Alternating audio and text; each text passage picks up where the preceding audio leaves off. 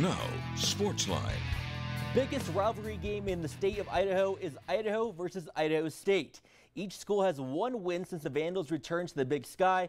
They met up tonight again in Pocatello. The Bengals are wearing their all-black uniforms for this Battle of the Domes matchup. Idaho State used their run game early and often. Malachi Rango rushing in for a touchdown caps off a 94-yard drive. The Bengals add to their lead later in the quarter with another touchdown on the ground. This time it's Raiden Hunter who gets the score. The best part came a couple seconds later because check out head coach Rob Fennessy after the TD. This game clearly meant a lot to him. Fennessy will do some more jumping around after this huge sack by O'Shea Trujillo. That sack helped the Bengals force a fourth down. Idaho State defense was not done.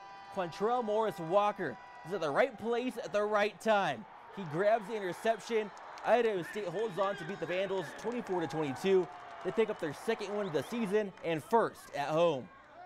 Anytime you beat your rival by 1 point, by 30 points, it don't matter. It's a big deal, especially with a team ranked in the top 25 that had playoff aspirations, and we were 2-3, and that's the fact of the matter. You're playing for something bigger, if that makes sense. You know, obviously in every game you want to win, but this game, you know, it's your in-state rivalry. It's like a sibling rivalry. You always want to have bragging rights. You always want to win. So it's, like I said, just to win that game is there's no better feeling. It's a different group of guys, man.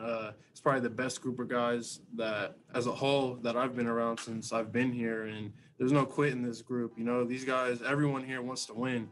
Nobody's worrying about going home or anything after the game. Everyone's locked in for a full 4 quarters, and you know, we got a group of fighters. So you know, that's a good feeling knowing each week that regardless of the outcome of previous games, you know, nobody's folding, no one's quitting. Everyone's, you know, taking these opportunities on the chin and just saying, let's go ride.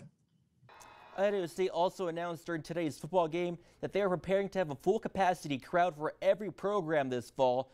The university says they will start having season ticket renewals in April, and they will start selling season tickets to the public later this summer.